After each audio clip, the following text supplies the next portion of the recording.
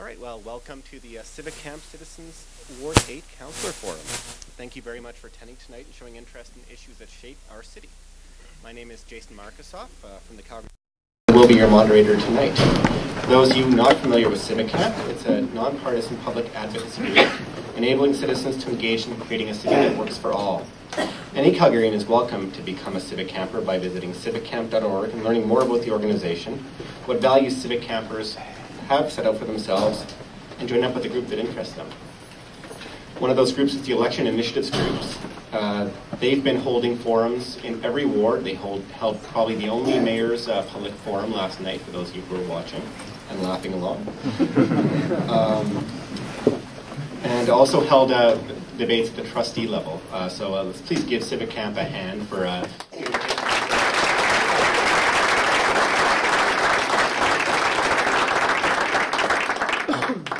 Many Civic Camp volunteers have donated their time to make tonight's event a reality. And we couldn't have done it without a few sponsors as well, who generously donated their time and services as well. First, I'd like to thank tonight, Bankview Community Association for the donation of the venue.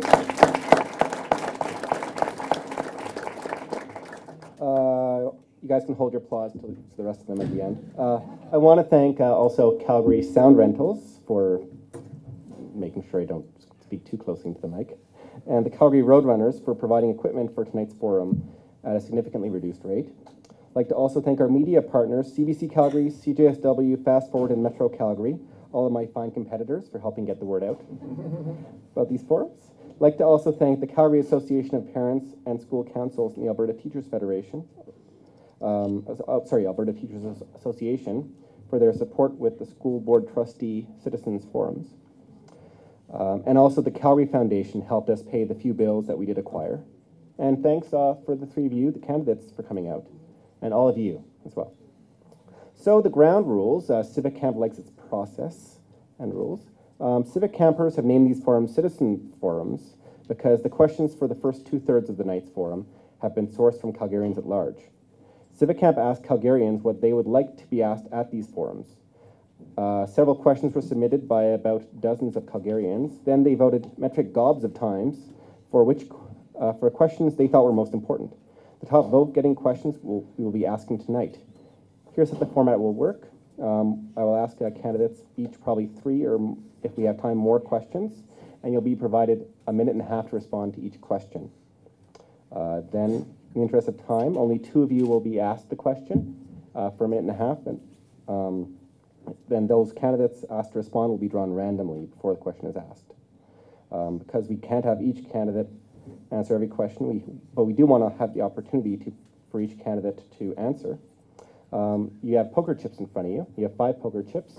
And if you'd like to throw in your 2 cents or rebut, you can throw in the poker chip and you'll get a minute to respond to that. So use your poker chips wisely. It's a good exercise in fiscal and resource responsibility. And I don't know if you guys, let me know afterwards if this is a good model for budgeting later on. How many poker chips for the Parks Department? To ensure we have some ward questions, oh, and I forgot that, I've never done this before, please make sure you've turned off all your cell phones, ringers, and randomized foghorns, please. To ensure more, some ward-specific questions are asked, because the Civic Camp sourced ones are citywide. We have paper at the sides here. And during the break, you can write in some questions and hand them in. And we'll ask them after the break. Working with me tonight are Lauren and Cheryl and Brandon. Thanks very much. Give them an applause. For blinding the voters with the candidates with the very bright time clock that will keep them in check. She has more of an orangey glow than we do. Anyway, and I'd like to ask the candidates, I'd like to remind them of the rules of etiquette for this forum. 1, respect the clock. I will make loud buzzing noises if you don't, over your answer. Make it easy for the audience to listen. Don't interrupt each other, please. Stay issues focused. This is a forum, not a debate. We want to hear your ideas. Please avoid personal references or criticism directed at your fellow candidates.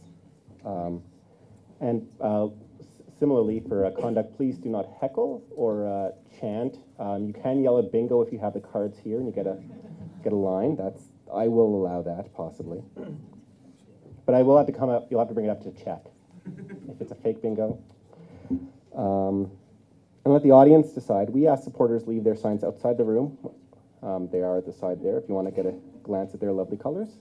And applause is okay, but please, no other comments from the cheap seats. We can't talk? No, you can't talk. That's correct. Except for now, when I'd like to ask our candidates to introduce themselves and give them each 2 minutes to tell them a little about themselves. We'll start with Evan Woolley. Hi.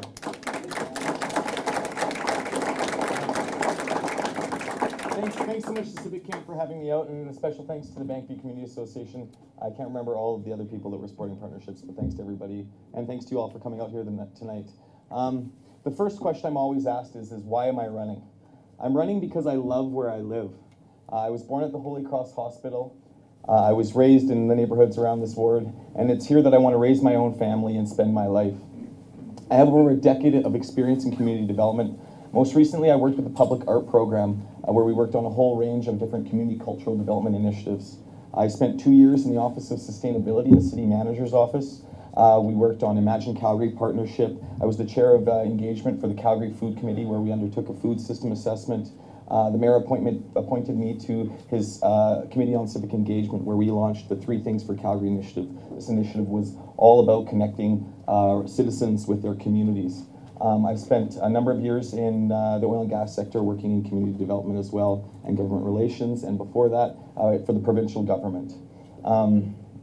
It's in these neighborhoods that we need to make decisions about what happens in them, and I'm looking forward to fighting really hard for that.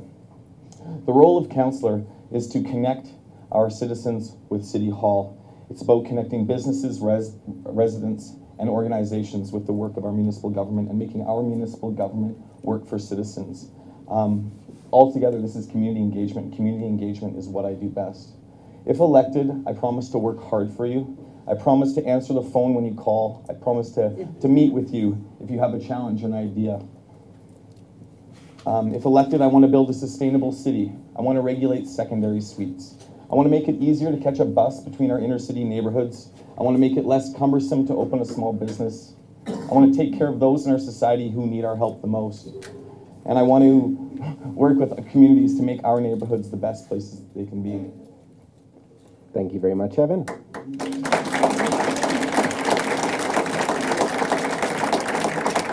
And next, please welcome Ian Newman. Hello there, my name is Ian Newman.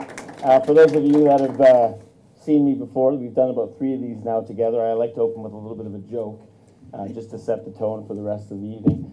I was out today and setting up my signs. I just got some new signs. You can see them over there. They're little, and I was trying to think of a joke to tell tonight, just to get us off on a lighter note. And I was setting my sign in the ground. I looked over, and there was this big John Mark sign beside me. And I looked over, and there was this big Evan Woolley sign beside me, and I was like, what are these guys compensating for? I don't really know. So that's our little light humor for the why am I running for city council? I guess at the end of the day, when I started this road in about January, we started going to some city council meetings, talking with people. We had looked at what the incumbent has done over the last 6 years. He's done quite a bit, and there's a few things that he came short on, in my opinion. We found out that Evan was running as well. And I said, well, where's my voice? Where's the voice of the ordinary Calgarian who works hard every day, who's struggling a little bit to pay rent and get through the city streets or take a bus? Where's the voice that isn't so politically inclined, it isn't so bureaucratically compliant? So I set out on the journey, and then the floods hit. And for those of you that know me, I'm a flood guy. That's what I do. My campaign went on hold for the summer while I did some flood restoration, and I had to ask, do I want to keep in the race? And I said, you know what, yes, because Ward 8 deserves to have 3 alternatives. I think John Marr has an alternative for the status quo. I think Evan brings a good conversation to the table as well, and I'm here to be, for the ordinary person, let's get our taxes and rents in order and make things a little bit more affordable, and also do some of the things that the other candidates are both vying for. So I'm not here to be partisan. Thank you very much.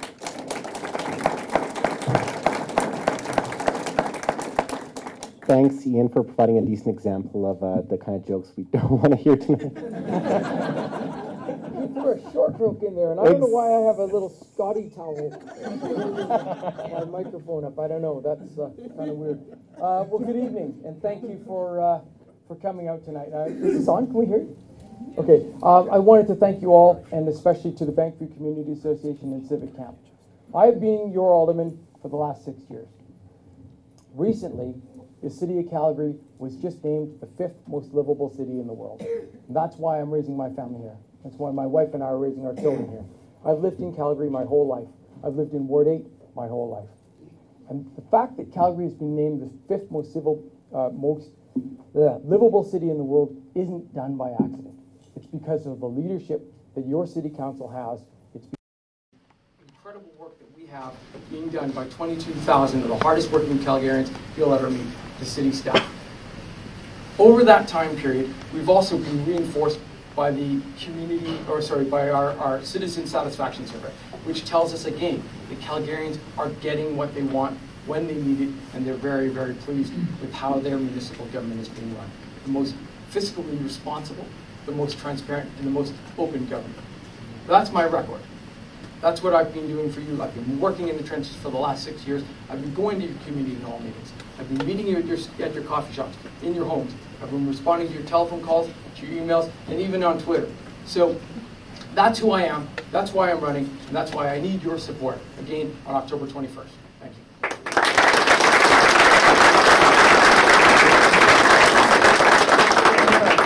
Thank you very much, gentlemen. Now we're going to go to our crowdsourced questions, and first one to answer we'll go backwards. John Marr, and to respond will be Evan Woolley. First question: do you support legalization of secondary suites in all existing neighborhoods, subject only to reasonable safety concerns? Why or why not? John, a minute and a half first, please. Okay. So the first. Excuse me. Sorry. The mics are directional, and the media can't pick up on the inputs if you don't speak in. Like, just is it okay? So you want me to sit? Is it okay if all you Yeah. spoke just as the mics are directional like that? Yeah. Sure. Okay. So minor technical difficulty. Okay. Can you read the question again now? Sure. Do you support legalization of secondary suites in all existing neighborhoods, subject to only reasonable safety concerns? Why or why not? Short answer, yes. And if you'll recall, I actually wrote about it. In September of this year, this council meeting, I actually moved a emergency motion at council after the flood to actually legalize secondary suites, because it is an emerging issue, because it has been something that our council has not been able to achieve yet. Now, is that time coming? We believe it could be, potentially, if the right members of council are supportive. I know that everyone in this room this is a big issue for our ward. Will I support it? Yes. Have I supported it every single time that it's come to council for an individual application? I have. That's my record. That's what I believe. That's what Ward 8 is asking for, and that's absolutely what I will do if I am re-elected as your city councilor. Thank you. Minute and a half to Evan. We should have had secondary suites a long time ago. We're one of the last cities in North America to not have secondary suites. There's been no movement in council on this. This is critical for our neighborhoods in a whole ton of different ways. It shouldn't take a flood and 0% vacancy rates to move along secondary suites. It's the most important piece of the puzzle to get affordable housing supply. It allows people from different demographics in different neighborhoods to do it. If you look at our website, there's a ton of information on some of the lack of accountability and responsibility from council members. I know that we can't talk personally about council members, but this is an important issue, extremely important, that's been sidelined by the incumbent on this issue. So we can do much better, and this is critically now. Enough talk. This should have happened a long time ago, and we deserve much better.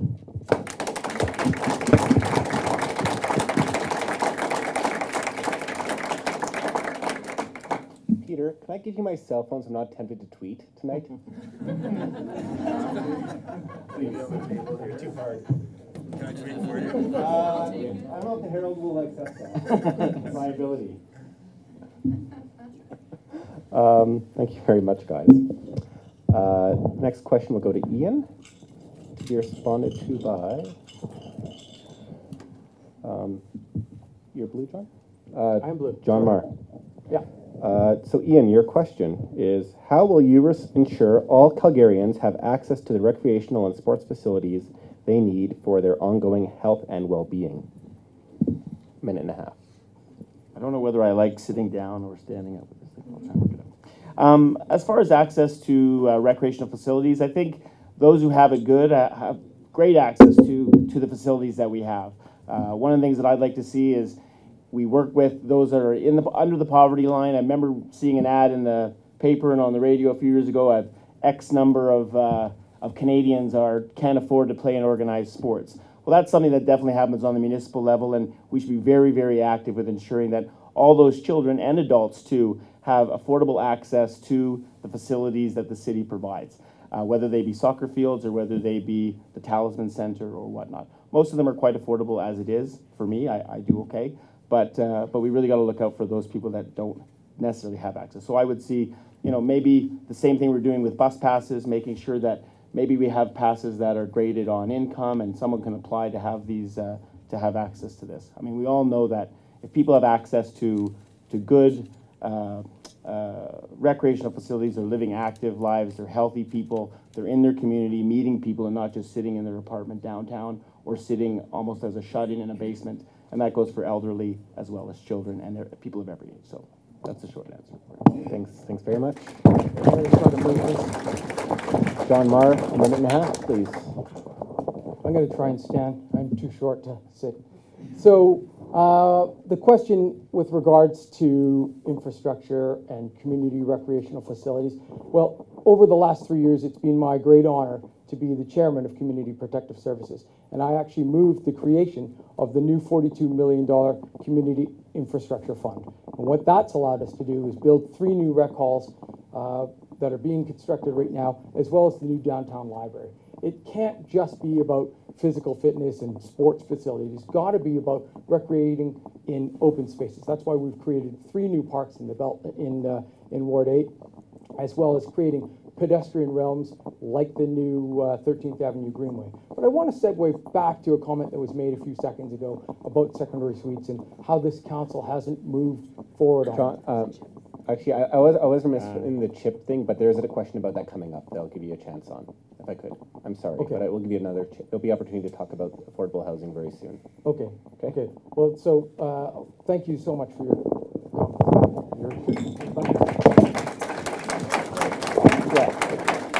I do apologize for that, John Marr, but you'll get a chance to talk about secondary suites shortly. I'm sorry about that. We had a chip from Ian Newman. It's not necessarily a rebuttal, but just in what the incumbent just stated, I just want to make sure that we understand that there's been building a multi-million-dollar facility and giving people access to that facility. So if I had to just stress one point, because in some of these debates we've talked a lot about poverty and homelessness and a few other things, and having something and having access to it are 2 entirely different things.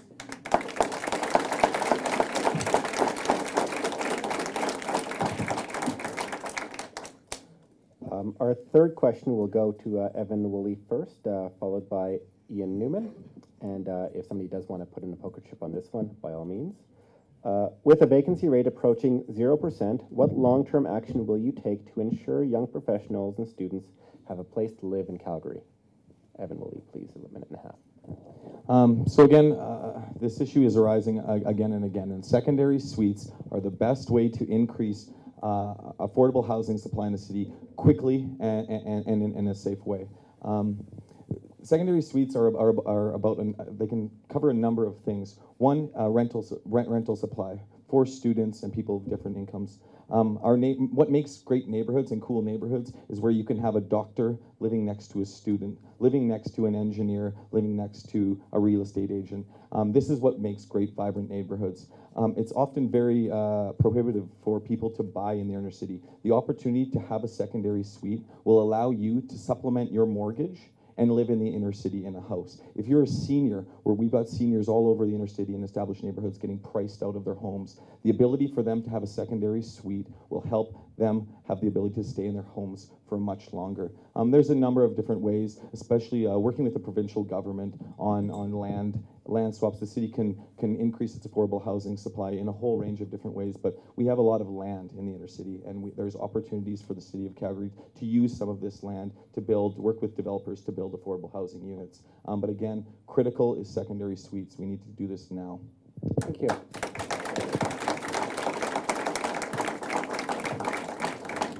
Minute and a half, Ian Newman. Thanks. I think secondary suites definitely form a part of the equation, but for me, not all of it. I mean, there's only so many secondary suites you can build. For me, it's definitely building, I don't want to call them mega structures, but we need to be building a lot more high-rise rental apartment buildings. When young professionals move to the city, they come with large student loans, they're deeply in debt, they need to have a rent that allows them to save up for a down payment on that house in the suburbs, we won't get into that, but that house in the suburbs and or that expensive condo, that's $600,000 now. And if they're renting off someone who is just bought a condo for speculation, their rent is not at a place where they're going to be able to save. So I would encourage developers and business through incentives, whatever they may be. I don't want to say the word subsidy, but there is land, as Evan has said and as the incumbent has said in other debates, there is land there to use and that needs to be developed. Let's get it developing for the things we need over the next 10 years that are going to keep people here and not have them move here, have a great job as an engineer, and then they're gone. You know, they need to be able to afford to live here and save up and raise and grow into their life. And that's the show. Thank you. We have a minute requested by John Marr. Oops. Okay, I'm having all sorts of problems here. So my question, the question about secondary suites and what are we going to do about housing, it's actually a two-pronged issue. Secondary suites is one part of the equation, absolutely, no question about it. We've seen in Edmonton that their uptick on it is actually only about 200 out of a population of 1 million per year. That's not going to cover the problems that we have as a municipality. We need to look at our long-term solutions, and one of those things is working on the 10-year plan to end homelessness. I sat on the 10-year plan. I'm helping to deliver 224 units of affordable housing through the mustard seed, which is probably one of the most proud accomplishments I've had since being elected to office. But we're also building affordable rental accommodations for the first time in a generation. There are 2 new buildings that are being developed right now. One, the Royal Vista down on 12th, and I have just actually been meeting with city staff and another development to help to bring an empty hole back into life. Thank you. Thank you very much.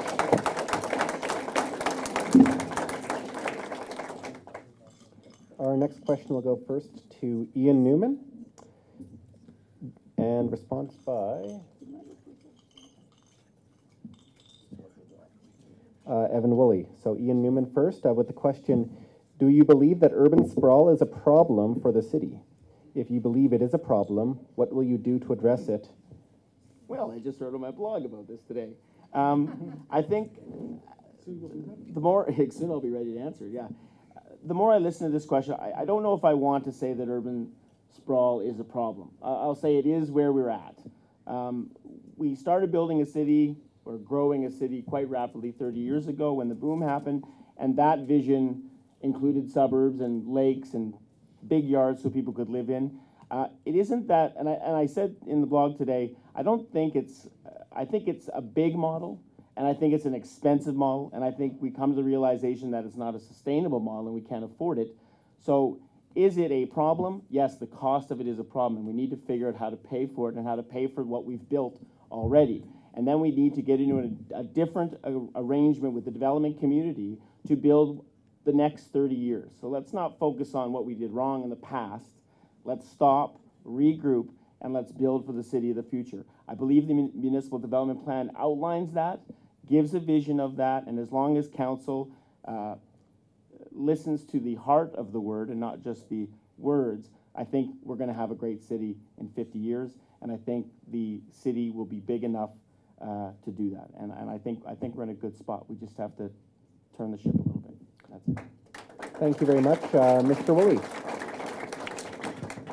So as many of you know, the city has been growing rapidly, mostly in our far-flung suburbs, and it doesn't make sense that we're subsidizing suburban sprawl. I've knocked on 9,000 doors in our established and inner city communities, and people can point to falling apart sidewalks and streets. They can point to their aging infrastructure in the inner city, and they can say, why is my tax dollars going to subsidize new roads and sidewalks in our far-flung suburbs when we have our own inner city infrastructure issues here?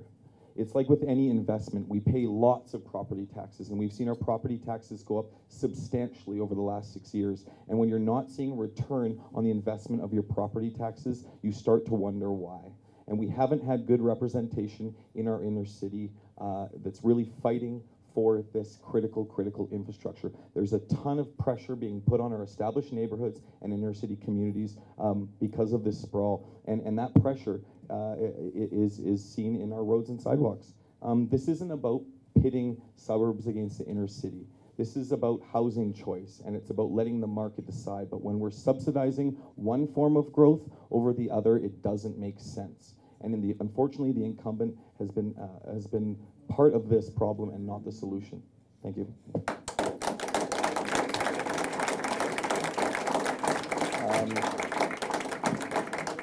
The occasional groan is accepted, I suppose, in certain cases. Mr. Marr. So I wanted to just respond to that. The first and foremost issue is that development and growth, regardless if it's inner city or greenfield or brownfield, development has to pay for itself. That's the way it should be. We shouldn't be subsidizing anybody. The issue now is how do we go about doing that? And if you look at my voting record and what we've done as a city is that we've taken and added a $17,000 development levy to the cost of every new lot. Now, we wanted to be able to bring a zero subsidy. It's not going to happen until the next development term agreement, which is in 2 more years. When that happens, I will support whatever the administration brings to reduce it down to zero, which is going to be probably in 2015. When that happens, my record has been that I've spoken in favor of reducing the development subsidy. I voted in favor of it, and it passed. Thank you, John. Thank you. We have another chip from Evan Woolley. I mean, seeing as he's speaking of his record, I think it's fair if I have a few comments here. In May 2011, they did vote to reduce it, but it's not reducing it. It's actually voted to elect they voted on a deal that was a $4,800 subsidy to suburban developers, and this is a sweetheart deal. The incumbent voted against the mayor when we sought to reduce the deal from 5 years to 3 years. When council had looked at taking that deal and throwing it out the window and starting from scratch, again, the incumbent voted against the mayor on this. So there's something called the say-do gap, and the mayor talks about it a lot. And it's what we say we're going to do, and then it's what we do. And I would encourage everybody to check out ward8yyc.ca, and you can find out a lot of facts on there about that say-do gap. Thank you.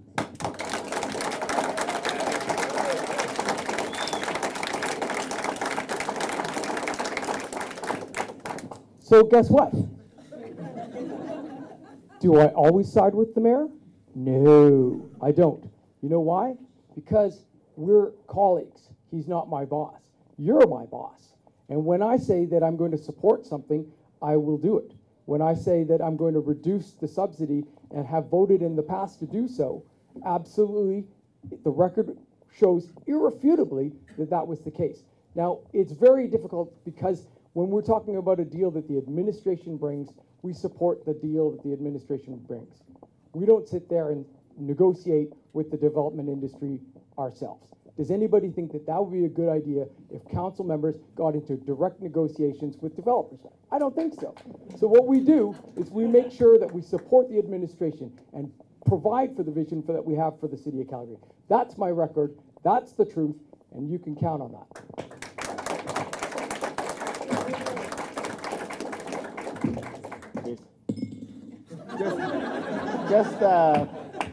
Thanks for waking me up. Just because it's so heated, I think we should throw in a third possible comment. I guess at the end of the day, for me, I've heard the word deal and deal and deal and deal. And I think what Calgary's are upset about is all these deals that are going on. The city is $3 billion in debt because it's not a very good deal maker, especially when it comes to development. So in my opinion, the city should get out of the deal-making business and should create a vision, push that vision and work with the development industry, work with them, not make deals with them, to build what citizens want and what the market will pay for.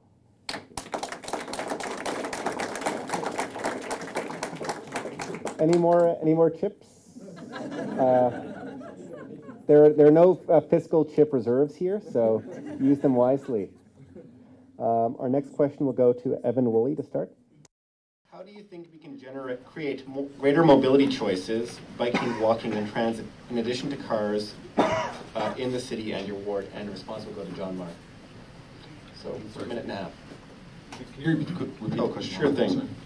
How do you think we can create greater mobility choices, biking, walking, and transit, in addition to cars, both in the city and in your ward? Minute and a half.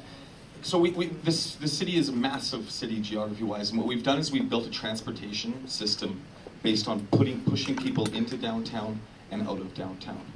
And it's not a sustainable system of transportation, especially with regards to our communities.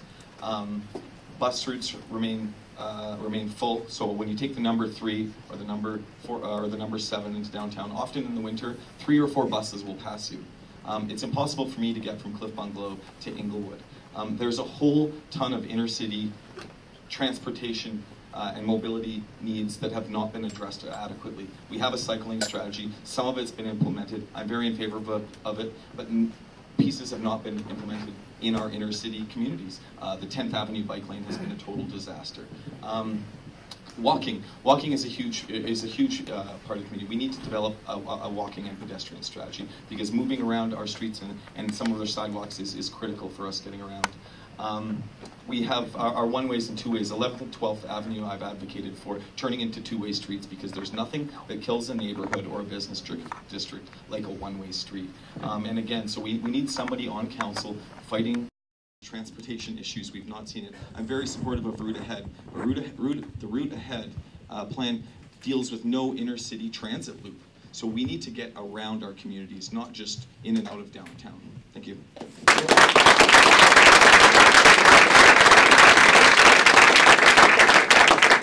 So we do need somebody that's fighting for these things. It's exactly what I've been doing for the last 6 years. So if you look at my record, Route Ahead, which is our 30-year vision for transit, I voted in favor of that and added the inner-city transit loop to be part of the study. We don't have any money to build these things right now.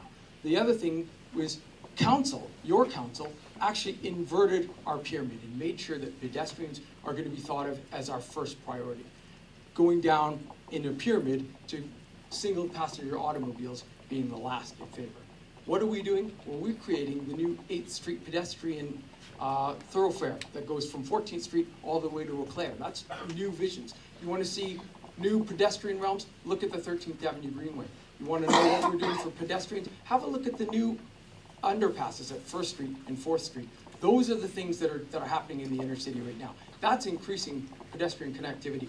We're also moving forward on a cycling strategy. In fact, I helped to create the very first individual cycle track here in the city of Calgary, moving far more infrastructure for cyclists, far more infrastructure, including the brand new West LRT that's taking 35,000 people per day, taking 6,000 cars off our roads, and 40,000 greenhouse emissions. That's my record, and that's why I need your support to continue that on October 21st.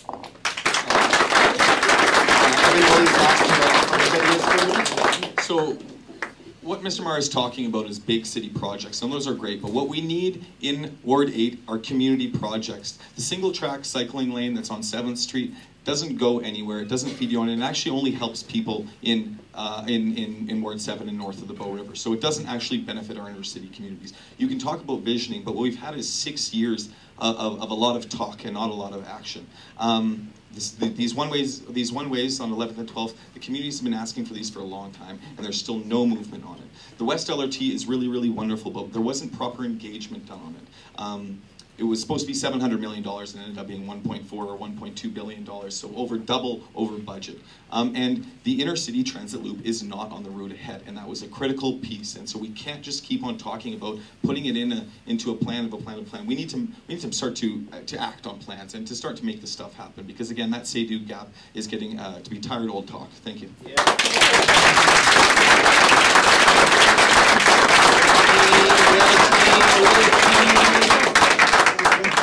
How many more questions are there? We have another hour and a half worth of questions.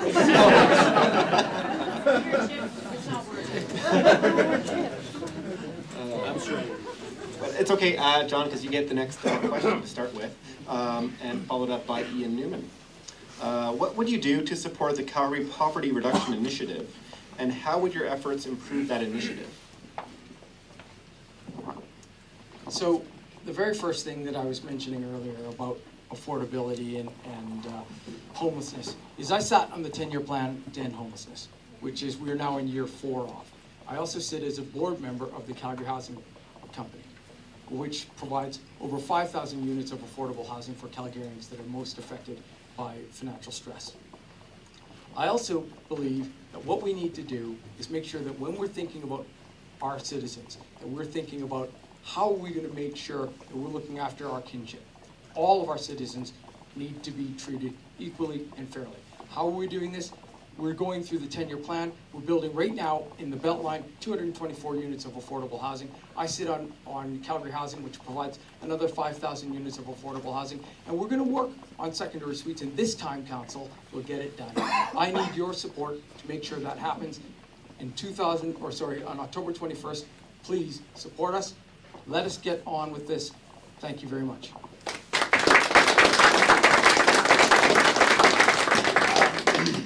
Poverty is a really complicated question, and I think that we touched on a little bit earlier when we talked about accessibility and making sure that people have opportunities that they may not otherwise have. You know, out of the 3 people up here, I'm probably the one that knows poverty the best. I did work my way up, and most of you would have considered my childhood poor. And I got here through help, through community organizations, friends, family, a good job, a good mentor, people around me, all of those things. And I think that's what we need to focus on in poverty, is bringing the human side into it. It isn't all about functionality and a building here or a building there. It's about having facilities and people that are willing to invest their time and energy into other people. And I would support anything that goes along those lines.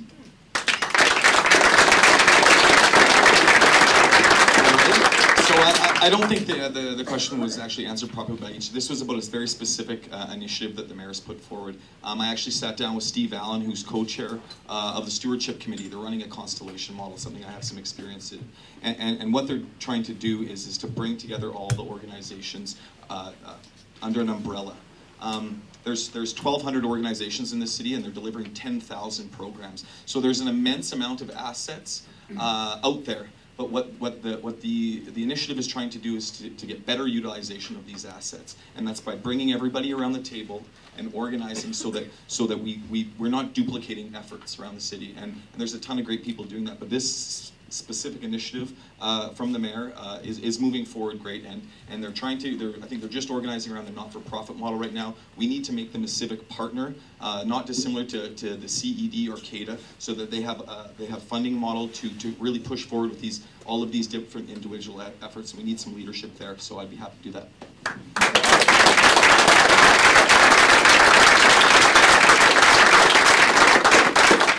Not necessarily a rebuttal, just making sure I get the last word on this one. Again, going back to my opening statement, there's a political point of view and there's a bureaucratic point of view. They involve grants and institutions and all those other things. I want to emphasize it's the human aspect. It's people helping other people and working with other people, period.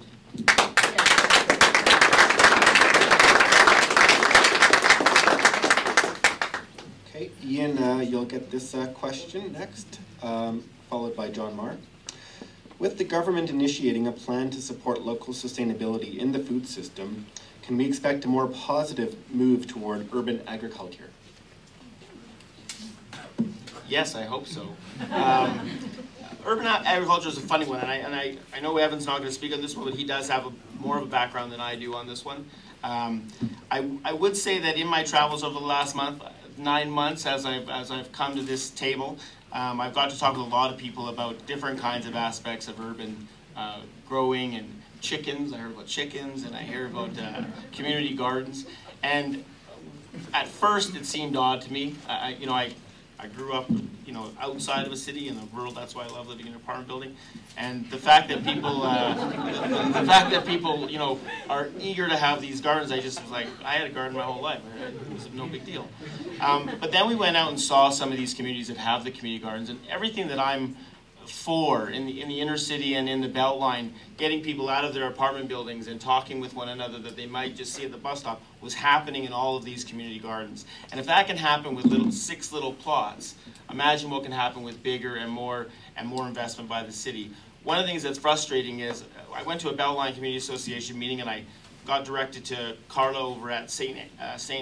Stephen's Anglican to try and help them with their garden. And it just seems that there's this huge bureaucracy. To me, it's a couple pallets of wood and some dirt.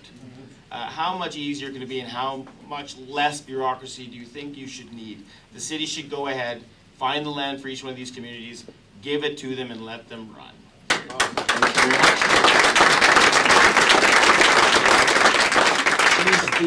The old urban agricultural question. So we have been working on this with several different communities. In fact, the Ward 8 office has actually contributed financially to make sure this is being done in different communities. Wildwood being one, Marteloup, I believe, has another. Sonalta definitely has one. There is one in Cliff Bungalow, and there is actually 16 in Ward 8 right now, several of which have been funded since I've been Alderman of Ward 8. Now, we have about 1.2 million people. Does anybody actually think we're going to be able to feed everybody out of these urban plots? No, but it's actually a really great community building experience. It's a lot of fun for people to be able to share and harvest some vegetables and have some fresh food that they can actually say that they've grown. I think it's an important experience, but it's not going to be something that the municipality is going to absolutely be reliant on in the event of an emergency. And yeah, everybody knows my position on chickens. Thank you. Any tips? Conservative crowd now. This will go to Evan Woolley with a response by Ian Newman. Do you believe that Calgary requires a city charter? What powers does the city need that it does not currently have? Evan. Cities don't have a revenue model outside of property taxes and fees for service. It's very difficult. Cities are growing. There's a ton. This is where most of the people live in the province, and we don't have proper powers of revenue. Cities actually don't exist outside of the Municipal Governance Act, which is very, very dated. Mayor Nenshi has been working really hard on a city's charter, and I'm looking forward to working with him and the province to overhaul the Municipal Governance Act. It's a very complex document. It's going to take a lot of work, but we need to make those steps now because, again, we cannot continue to rely on increasing every year our property taxes. And I mean, again, our small businesses are carrying a huge burden, about 21% burden of this tax, and it's not a great way. It's not a great way to tax this. And so, city's charter is huge. It's very complex, though, but the mayor's taking some good steps towards that, and I would look forward to working with him on that. Thank you.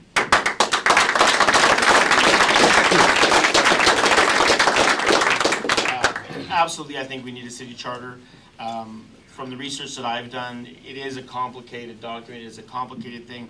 It boils down to me, or how I try to get it through my head, is that basically we have a couple ways of collecting money. One is through property tax, and the other is through the fees and services that we provide.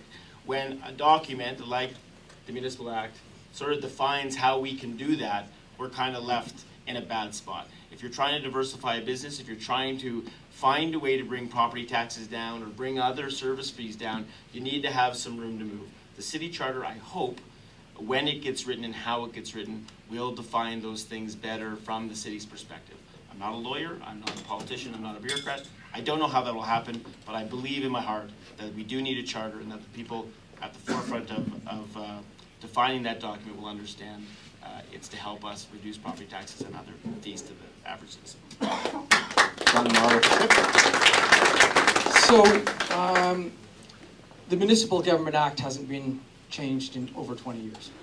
This is a fundamental problem with the way that our city is governed and the way that we fall into, because under the umbrella, we are basically children of the province of Alberta. And right now, your property tax dollar is a 50-cent dollar. You're sending half of your money up to Edmonton in the form of the education tax. As a result of that, what you're seeing is that every once in a while we get a municipal sustainability grant, $3.3 billion for the West LRT and so on and so forth. But the reality is that we're sending $4 billion a year more to Edmonton than we get back every single year. And that's not only unfair, it's unsustainable for us as a municipality. The two largest cities in the province of Alberta, which are 2/3 of the population, are not getting their fair share. We need that to be changed. I'm working on that with the mayor right now, and that's the new vision for Alberta and for our future. Thank you very much. Our final question of this round will go, sorry, it's on my phone, 1 second. We get new chips after this, right? We'll see. We'll negotiate. I got something to say. Okay, our final, are they crisps for you? John, crisps? Those are crisps, yes. Okay. I have a bag for you. That's how you bribe me. All right. Our final question of this round will go to Evan Woolley, responded to by John Marr. What are your thoughts on halting new community developments until infrastructure catches up?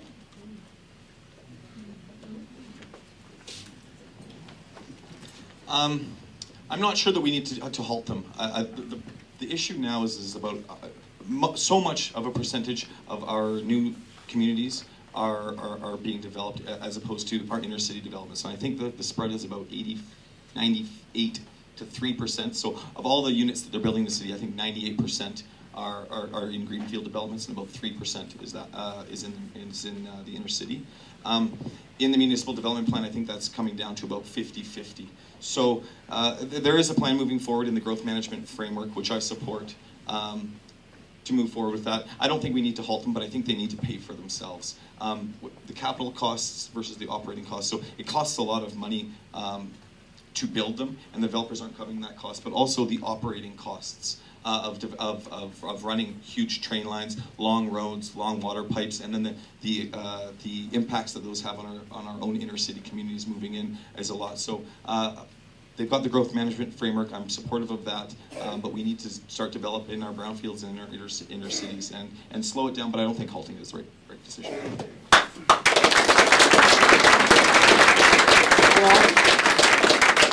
With 37,000 people moving to Calgary this year, there's no way we're going to be able to stop new development. The inner city established communities where we all live, like where I live in Scarborough, was at one time a suburb. Every community was at one time a suburb. We're going to continue to see that growth. What we need to do is make sure that when we're doing it in a smart and succinct way. Planet Calgary gave us the framework to do that, which is the 70-year vision for the city of Calgary, building around higher density, around transportation corridors and nodes. We are doing that now. You're seeing that now at Westbrook Mall. You're seeing that at Sinalta. You're seeing that at other places in Ward 8. What you're also going to see is the new growth and framework for change. That's going to make sure that when we're developing new communities, we're doing it in a set group of criteria. I helped to create that. That's my record on this issue. I absolutely believe that we need to be able to grow up rather than out, but you're going to have some continued suburban growth. That's the fact of Calgary as we continue to be the economic driver for this province and for this country. We cannot stop growth. We need to make sure that we're planning for it in a proper way. We need to make sure when we're building, growth is being paid for by itself. Not just the suburban development, but also inner city development. All development needs to pay for itself in order for it to be fair. That's my record. That's what I bring to the table.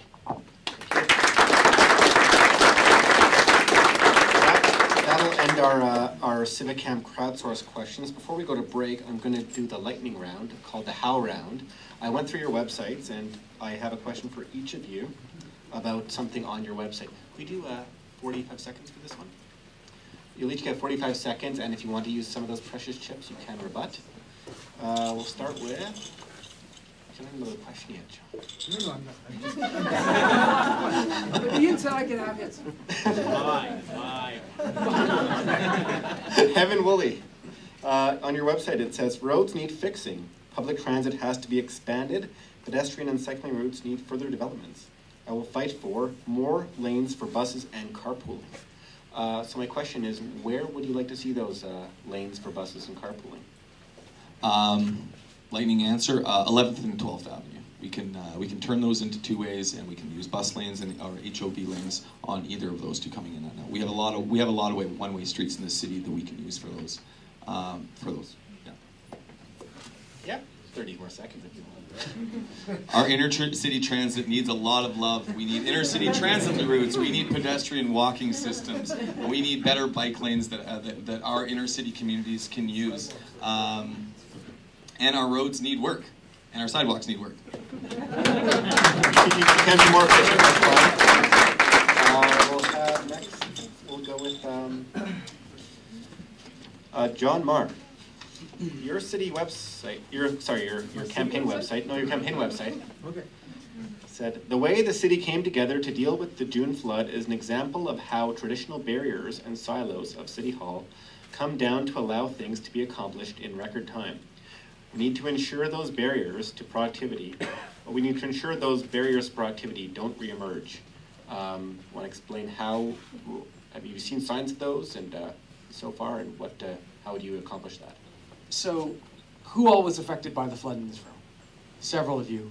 And what you saw when we were running our little group Mission Possible at Mission Safeway is that we were able to deliver an amazing amount of services. Police were there, EMS were there, fire was there. We were running garbage trucks and so on and so forth. Everything that we needed was getting done by city staff.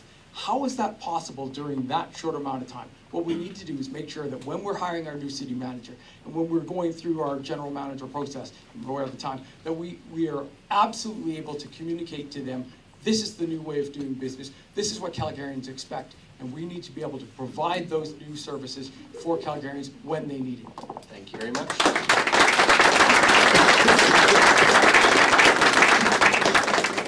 You're selling me. Oh, did you put it in the chip? No, I didn't. Okay. You get the last question, Ian. From your website, I read, I accept the responsibility of building a city which is inclusive and supportive of our LGBT community, including their freedom, families and friends, their dignity in the streets, and their rights and freedoms in our businesses and administration. How, as a city councillor, would you accomplish that, Ian?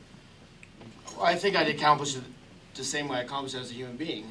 I mean, we need to make sure that we're supporting the diversity in our communities, wherever that comes from. We spoke to a lot of people. That comment made it into my webpage right after the Pride Parade. We were able to meet with a lot of people in the community about that, and we got to hear a lot of horror stories. And out of those horror stories, we sort of sat back and said, I didn't realize there's so much of this stuff going on. I mean, we hear, you know, Calgary's a redneck city or a seventh best. I'm going to use extra time, so. And we hear things like, you know, when Mayor Nenshi was elected, they said it was great, you know, that we had such a progressive society, that we have the first Muslim mayor in the western world of a major city, and we all get this feeling of, you know, Calgary is growing up and it's shedding its past, I guess, a little bit of the redneck mentality. But when we get out there and talk with people, we hear that maybe that isn't quite as true. There still is people getting beat up. There still is prejudices and discriminations, both within the administration and people that work for the city and for other jobs. And if we're trying to attract the best of the best of the best don't always look like us. They always don't act like us. But we need them. They're smart and they're essential to the fabric of our community. So I would just ensure, just as I treat everybody every day that while on council, that I'm promoting that ethos and making sure that we are, you know, a unified front when it comes to everybody in our society.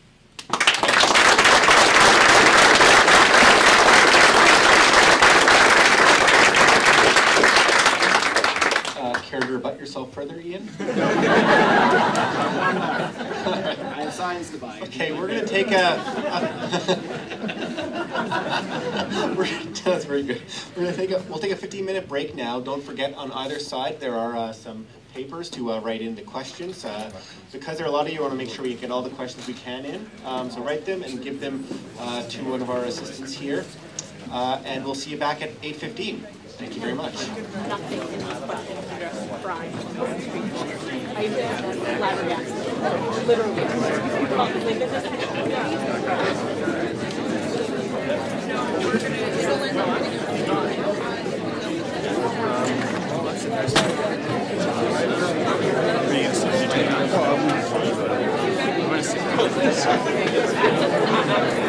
I guess yeah, I don't know. I mean, I got nothing else to do. Yeah, it's not so much that. I just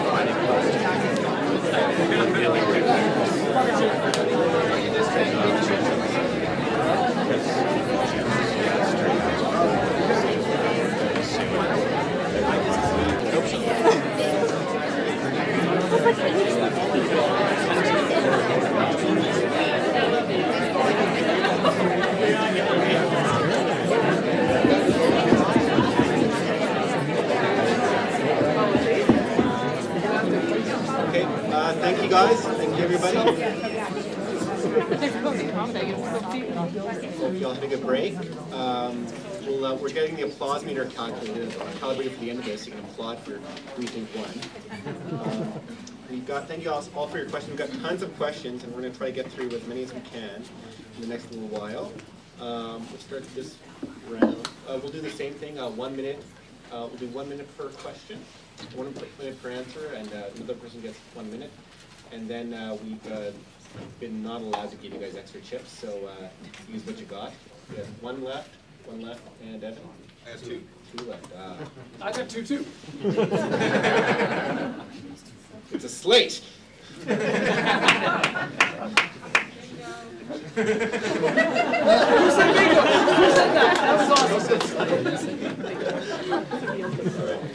So our first question will go to Evan Woolley and John Marr, and to respond we'll get Ian.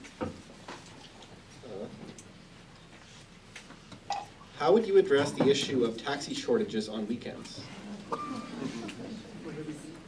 John and sorry, it wasn't me first. Yeah. Okay. Taxis.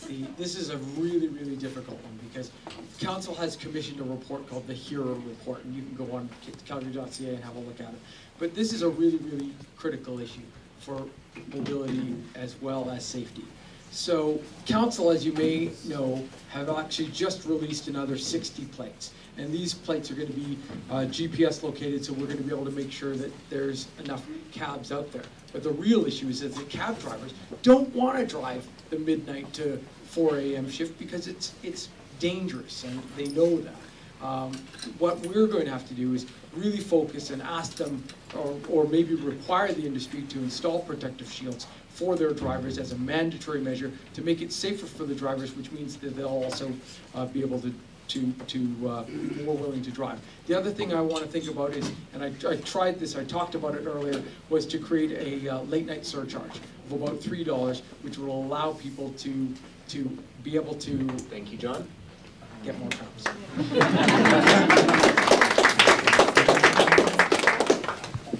Does this work if I?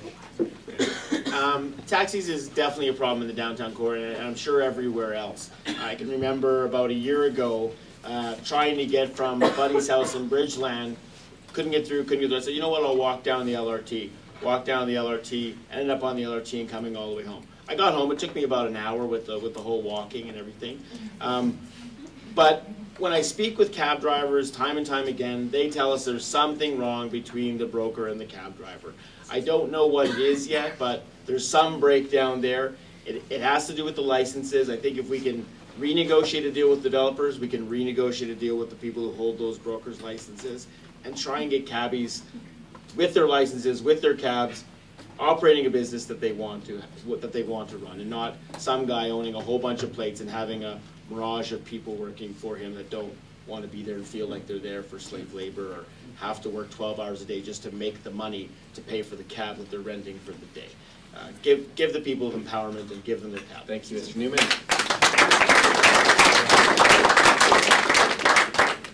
Our next, any chips? Our next question will go to Mr. Woolley and rebuttal by John Marr. Prove you have done your flood mitigation homework. Describe a flood mitigation solution aside from upstream infrastructure. So describe a flood mitigation measure you'd like to see or you think could work within the city of Calgary? Dredging the dam. It's an expensive option, but it's an option that can work. It's something we can do quickly. It is expensive and it's not permanent, but it's the quickest, fastest fix for us to ensure. I mean, we don't know when it's coming next. Some of the long-term, some of the permanent upstream mitigation solutions can take 5 to 10 years, but dredging the dam can happen quite quickly and would be an effective way.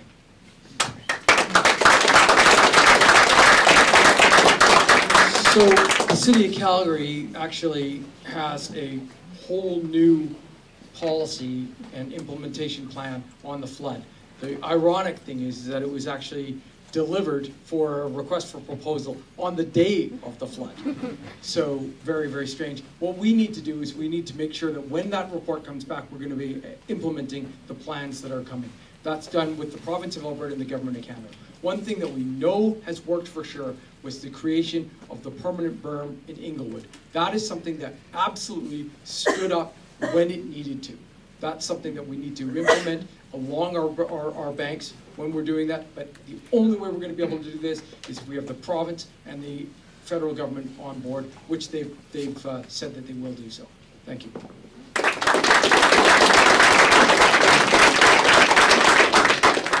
This one's for Ian Newman and Evan Woolley. Mr. Newman, how would you deal with the ever-increasing homeless population? Again, a very, very complicated question. And I think we've talked about it a lot tonight. It comes down to getting the rents reasonable so that people can afford them, empowering people, just making sure that our society, the fabric of our society, supports those people that are vulnerable and provides people with the options that they need. When we say homelessness, homelessness isn't just the person that we see walking down the street. I mean, it's people that are living out in foothills, that are staying in homeless shelters, that are working full-time every day because they can't afford to live here.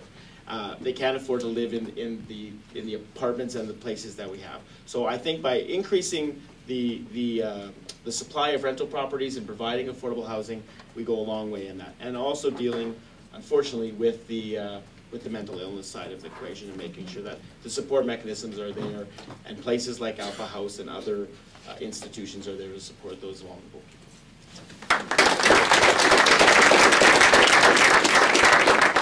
Yeah, it's unfortunate that our provincial government over the last 20 years has substantially cut a lot of the programs that deal with drug and alcohol abuse and mental health. This is a really long, more of a medium to long range solution. We can do housing now, we can do a lot of things, but we need to deal with a lot of the root problems of mental health, and we need to build up our supports, and we need to increase funding for organizations that are dealing with mental health and alcohol and drug abuse, whether that's treatment centers, and dealing with the root problem.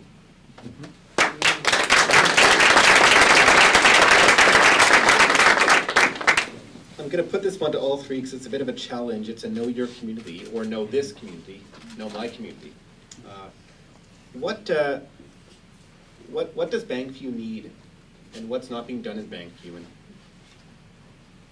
what would you do to improve what ails Bankview? The question wasn't worth bringing. All right. What would you do for Bankview, and why? And let's start with John Marr. Okay. Go down the table. So that's an excellent question, and it leads us into the whole inspiring neighborhoods, strong neighborhoods conversation. And if anybody who actually is from Bankview, so there's a few of you, and we actually this winter went and did a walkabout with the Inspiring Strong Neighborhoods team, which is asking you, what is it that you want in your communities? We came back with a whole bunch of different options, which is going to be, how do we implement the things that you need in your community?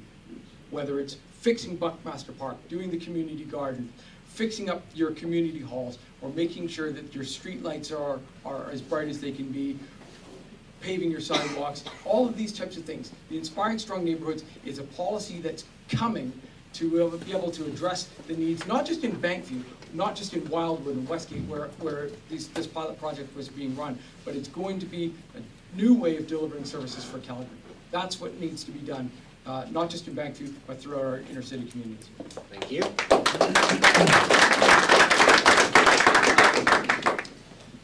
We don't need to do any more pilot projects about what we need in our communities. All we need to do is talk to people. Bankview is struggling with a lot of engagement in their neighborhood. So actually, volunteerism in the community is a big thing. The city has been decreasing services to cut lawns, and the community and shovel walks in the community is having to take on a lot of that burden. So we need resources for neighborhoods to engage their community, to increase memberships. The Inspiring Strong Communities was an initiative that was $225,000, of which $175,000 went to consultants and marketing. And only $50,000 was delivered to communities. And this is exactly what is wrong with the current council, is that we don't need to do any more pilot projects to figure out what happens in communities. Our property tax dollars should be being reinvested back into our neighborhoods, and we don't need little pilots with little pots of money to fix a sidewalk or a corner here. We need to do this on an ongoing basis, and we need to engage our neighborhoods properly around this.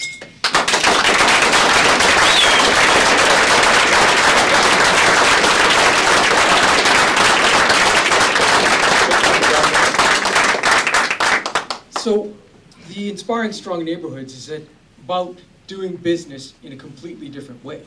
So when you're talking about policies, and that's what we do as a board of governors, if you will, that's what your role of council and the mayor is. It's about doing big picture things for the entire city of Calgary and all of its 167 communities. We can't just pick and choose.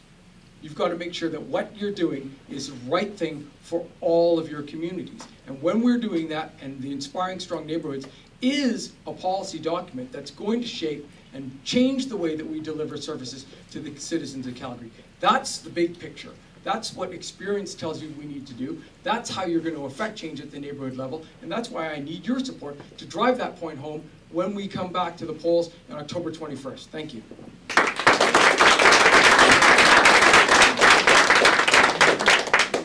Okay, this question will go to Ian and John. Ian, how would you address the EPCOR Centre financial situation? What's that, sorry? Never let Ian answer the question. Oh, that's right, it was a three-person question. That's all right. I mean, at the end of the day, all that I was going to say is I prefer to shy away from questions that are, what can you do for me? We hear a lot of that when we go on the knock at doors. You know, I don't think it's our job to go, what am I going to do for any individual person? I would do the same thing for every community. I would list them, try to empower what they want to have done, and try to engage the community and make it grassroots up, and not me telling the community what they need. I'll be there to listen, and I'll be there to try to work with the administration and build the relationships needed to get you what you need in your community.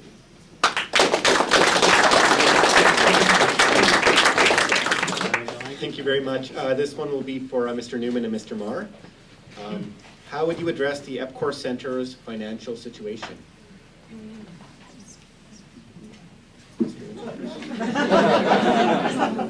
I'm not a politician nor a bureaucrat, so I'm humble enough to say I do not know enough about it, and I will look into it and I'll put something on my website. So EPCOR Centre for the Performing Arts is one of our grand buildings. It was recently damaged by the flood. We have a whole plan to work with the Calgary Arts Development Authority in bringing forward the new vision for what EPCOR could be. First of all, I think we should change it from EPCOR to something that's actually here in Calgary, but that's another story. What we need to do is work together with the Calgary Arts Development Authority, with the arts community, and also with a new major sponsor that's going to be able to tie in exactly on the new plan for a performing arts center in downtown Calgary.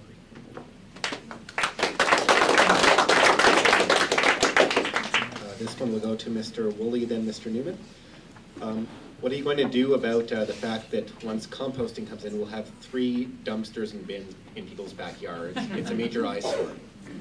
Green, black, and blue. I'll turn you black and blue.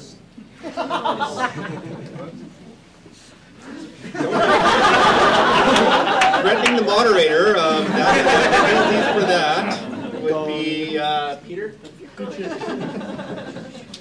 So we'll have a first question to Mr. Woolley. I know that they're piloting the composting program in some neighborhoods. We need multi-unit recycling in our inner cities before we start going on citywide composting programs. So I really want to work hard to bring multi-unit recycling. So before we start composting, let's let's create an equal cast of citizens, whether you live in a multi-unit or you live in a single detached, and let's bring that to our inner cities. We also have the 80-20 by 2020, and that's reducing taking 80% of our trash away from the out of our landfills by the year 2020, and we can't meet that target without a composting program. So I think we need to keep our eye on the prize. Let's get multi-unit recycling in. They are 3 very, very large bins, and there are some ideas kicking around about how we can reduce the size or whether they can actually alternate. So one week you would have garbage, one week you'd have recycling. So then it would take a lot of it would decrease the amount of time and resources needed to deal with our waste and recycling. Thank you very much.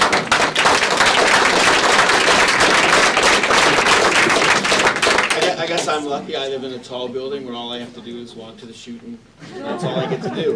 My bottles and cans I have to put in my truck and drive to the nearest recycling center. So, like Evan, and I hate doing this because I know you guys want to have a choice, but multifamily is a big issue. And I think the reason why multifamily recycling has sort of been pushed off the side is it isn't low-hanging fruit. It isn't easy. It's easy to put another bin in the backyard of a single-family dwelling. It's not easy to tackle the question of how do you deal with the city administration and all the different contractors that are involved currently with garbage pickup. The question is that, not the question, but the answer is we need to engage these people, because when we engage all of these contractors and all of the city that's involved with collecting that garbage to try and answer Blue Box, we're going to answer a lot of other questions about how multi-families can function properly in a city as this city grows up, and it's going to grow up and up and up and up. And if we don't solve the questions now, where are we going to be in 20 years? We need to get on that.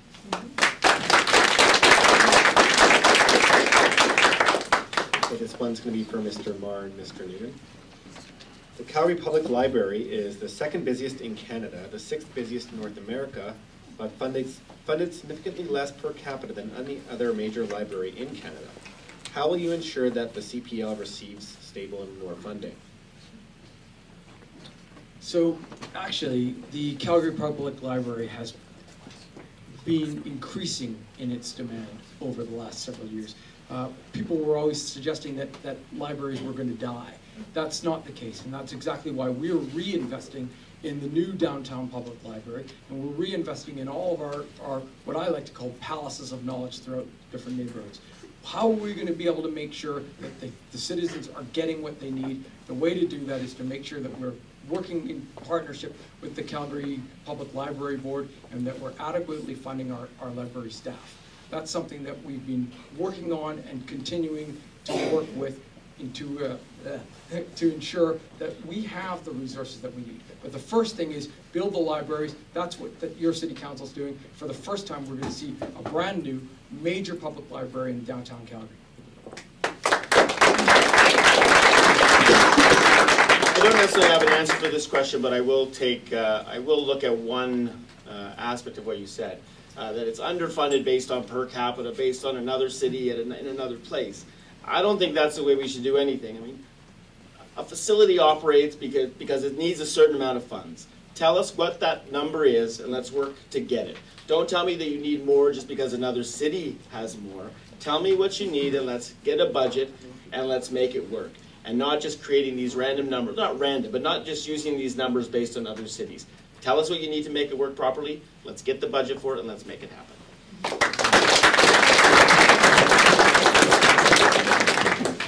This question goes to Mr. Woolley, then Mr. Marr. What would you do about drug houses in the community? Sorry, but this is for who and who? Yourself, Mr. Woolley, then yourself. This question's come up in a couple of communities, and it's of critical importance. I believe Rick Hansen has done a really great job as police chief. We've reduced crime in the Beltline and in our downtown core significantly. He took cops out of their cars and put them on the street, and it's worked really well. The problem that it's done though is it's pushed some of the crime into our other inner city neighborhoods. And I live in Mission. We've seen a bit of it pushed down into Mission, and Sinalta has seen it significantly pushed in Sinalta, Bankview, and so we need to extend the beat cop routes. And cops need to come into our communities and be walking around. But safety is much more than just policing. We need to engage neighborhoods. We need to build vibrant streets. We need to build programming in our neighborhoods, because more eyes on the streets creates safer neighborhoods. So the more people we can bring out of our houses and into the streets will significantly deal with a lot of these issues. Thank you.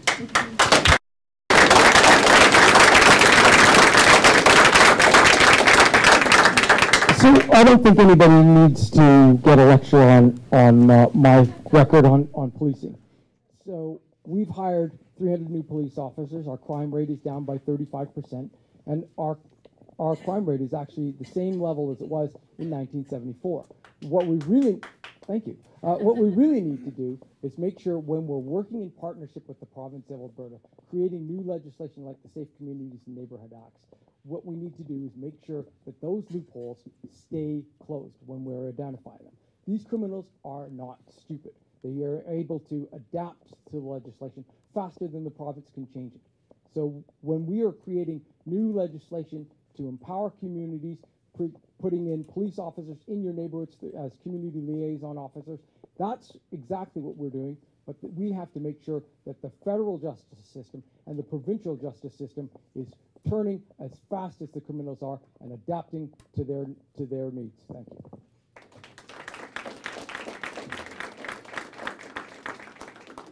And we have time for one more question. This will go to Mr. Newman and Mr. Woolley. Only 3 of Calgary's wards don't extend to Calgary city limits. How can the inner city get fair treatment when our interests may not be shared with the majority of council? And the bonus question, for applause from the and respect from the audience, is what 3 wards are those? 8. I knew this because it was asked at another meeting. I don't know the answer. 8, 9, and 7. Good job. Evan wins the prize. At the end of the day, I think it comes, as with, I was speaking very recently with a very high bureaucrat at the city of Calgary, and I said, if I get elected, what's the one piece of advice you're going to give me? And he said it point blank. He said, council is about building relationships and about getting things done. You need to make sure that you build relationships with those on council and those in the administration so that when you call them, they pick up the phone. And I can guarantee you that if I'm elected, I am the type of guy that will build those relationships, and I will pick up the phone for others so that they will pick up the phone for me. So how will I get anything done? The same way I'll get everything else done. Building good relationships, helping other councillors get what they want for their communities so that they'll help me get what I need for our communities.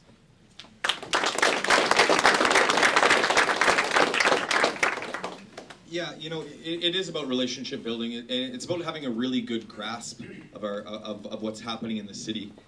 It's also about knowing Robert's Rules of Order when you're sitting on council.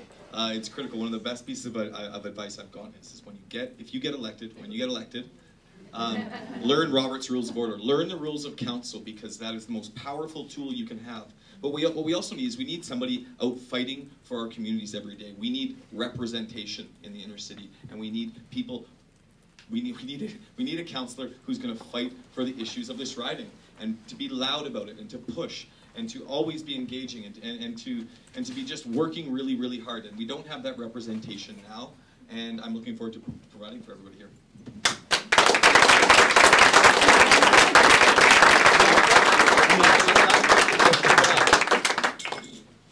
Ward, not riding.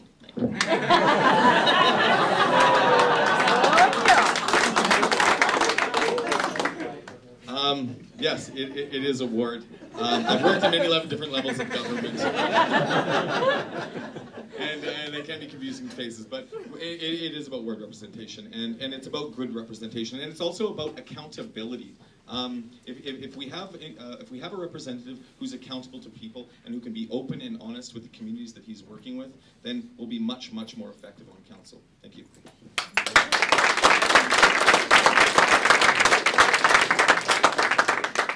That ends our questions tonight. I'd like to provide each of our candidates 1 minute to close out our evening. We started this way. We'll I love my audience. All right, so we'll start with John Marr, Ian Newman, then Evan Woolley. Thank you. So it is about relationships. The first thing that then Mayor Braun Kanye told me when I was elected is you got to learn how to count to 8. I have the relationships both with my colleagues and the administration to make sure that we get the job done. And that's been my track record for the last 6 years, getting things done. All you have to do is look at the minutes, look at the things that your city council has accomplished. I'm proud of the accomplishments that we've achieved as your council, and I'm proud of the relationships that I have with all of my colleagues, whether it's in the administration or the members of council.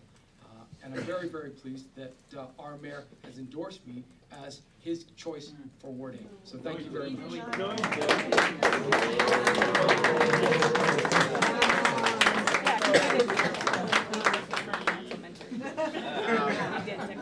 I guess in closing, all that I'd like to say is that unlike the incumbent, I don't have a track record that I can show you and say that I've done this, but I would argue that the things that have happened in the past have happened, and we have to look towards the future. The things that the last council was unable to do, some of them are still on the table.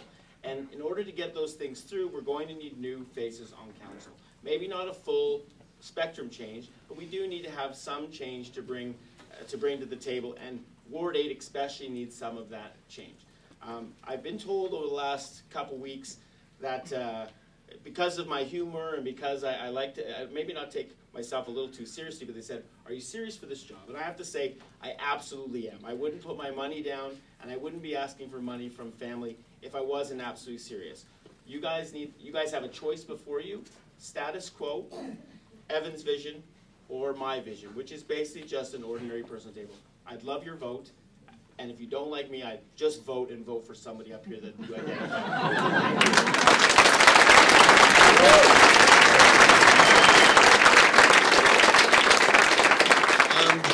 This is a critical election for our neighborhoods. The choice is clear.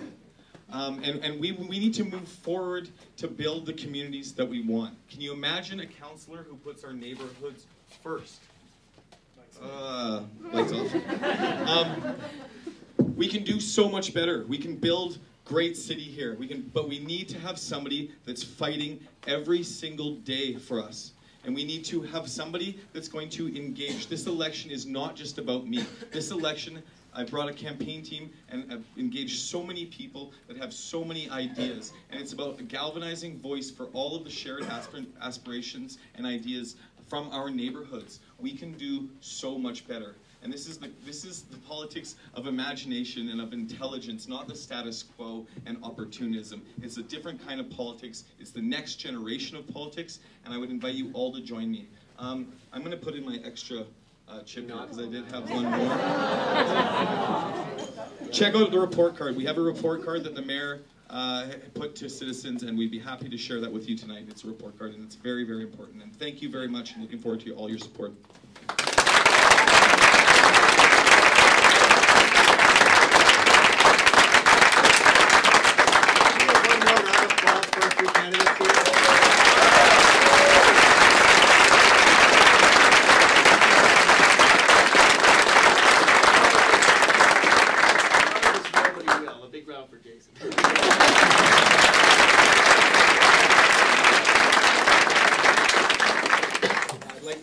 Before we go, I'd like to thank Civic Camp and the citizens who provided questions for tonight. Thank you who wrote in questions. Sorry we couldn't get to all of them.